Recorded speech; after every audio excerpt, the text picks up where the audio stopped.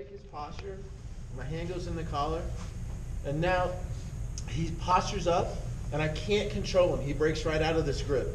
Okay, I can't allow this distance.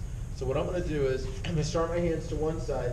I'm going to fan to the other side, and I'm going to sit up. And I need to get on my hand. I need to get on my hand. I can't be on my elbow. If I'm on my elbow, he's just going to push me right back down to my back. I have to get on my hand, so if he pushes me, I can stay. I can continue to base with my hand behind me. Okay? Now, what I'm doing is I'm trying to get my armpit over his shoulder, and I'm cupping his elbow because when I sweep him to my left, he's going to want to put this hand down on the mat. So I have to hold it in. My hips go to his hips, and now all I'm doing is looking behind me. Boom, boom, boom, boom, boom. And I sweep him, fan sweep him right into mount. Okay? You can't do this when their posture is down. Like put your hands on the mat, come down. I can't do it here. I can't get up high enough to twist him. He's just going to drive me right back down to the mat.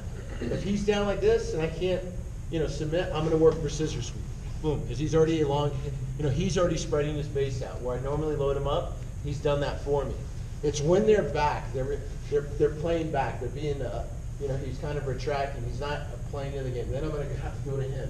Here, open it up my hand, hips to hips, block his arm, look behind me, boom, sweeps him out. Make sense? Yeah. Okay, let's try it. Right until I'm generating this momentum, I'm coming up, then I can open. Now when I go for it, he's going to push me to the mat, but he's going to drop his hands to the mat when he does that.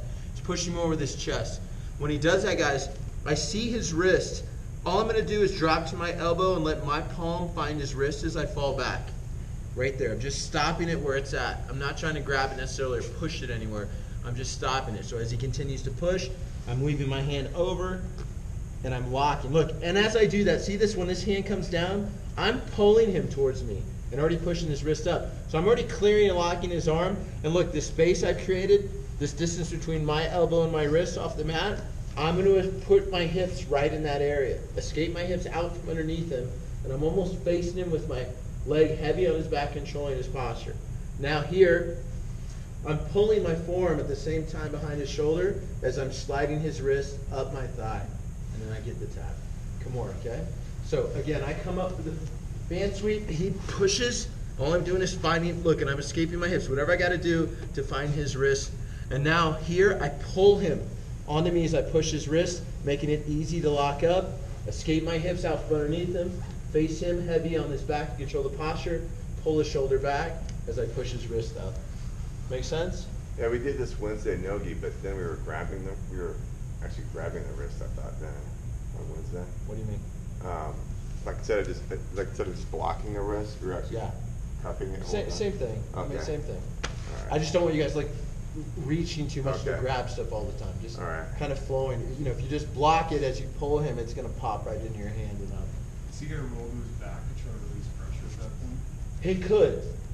He could. If I locked up Kimura and didn't have my leg over his back, that's why we did. He could roll over his shoulder and roll out Kimura. But here, stops that. Okay. So now he can't go anywhere. Okay. When he pushes me back down to the mat, he keeps his hands on my body as he's driving me back. So look, quickly, I'm going to escape my hips back. I'm just sitting back to create a little space to loop around his head, cup his chin. Just grab his chin for now, okay? All you're doing is chin strap, they call it, like a football helmet. My hand's cupping his chin. It's very powerful, by the way, because anytime I control his chin, I control his head, and I can move him.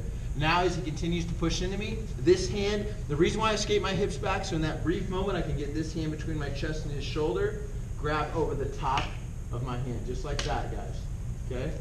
Just over the top of my hand, and as he falls into me, I'm closing my guard, I'm extending my hips away as I pinch my right elbow and roll my hands right here into his throat. So man, back up. So as he's pushing me back down, I escape, chin strap, this hand gets in quick, guillotine. I'm grabbing the top of my hand as we fall, and as I'm doing this, I'm rolling my fingers up into his throat and extending him away. Okay, I'm doing this, elbow tight, and extending, pulling his head towards me as I push his hips away.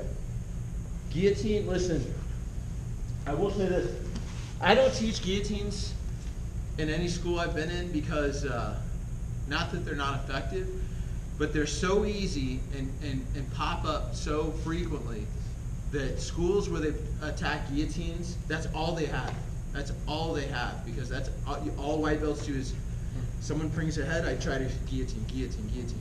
And what I've seen is guys who do that, you know, that you do well as a beginner, especially competing, but over time, the rest of your game is deficient because you're always hunting for a guillotine. So then you're everything else, you know, never gets developed as it should. So I don't like necessarily teaching a lot of guillotines to beginners because that's all they look for, and the rest of their game suffers. So it's usually later that I teach guillotines because they're so easy. It's, you know, you can add them in a day.